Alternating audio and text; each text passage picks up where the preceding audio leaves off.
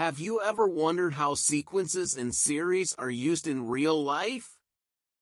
In this video, we'll explore the many practical applications of these mathematical concepts. One example of the use of sequences is in construction. Construction workers use sequences to determine the number of materials needed for a project, such as the number of bricks needed to build a wall.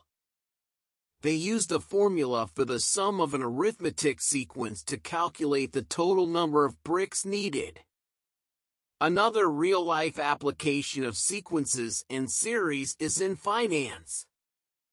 Financial advisors use geometric sequences and series to calculate compound interest on investments. This allows investors to earn interest on their principal and the accumulated interest over time. Sequences and series are also used in agriculture. Farmers use arithmetic and geometric sequences to calculate crop yields and predict future crop production. This helps them make informed decisions about crop management and harvesting. Even in exercise, sequences and series play a role. Fitness trainers use the concept of sequences to create workout routines that gradually increase in intensity over time. They use the formula for the sum of a geometric sequence to calculate the total distance covered during a workout.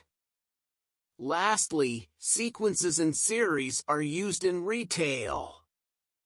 Retailers use arithmetic sequences to determine pricing strategies, such as determining the price of a product based on its cost and markup percentage. They also use geometric sequences to determine sales growth over time.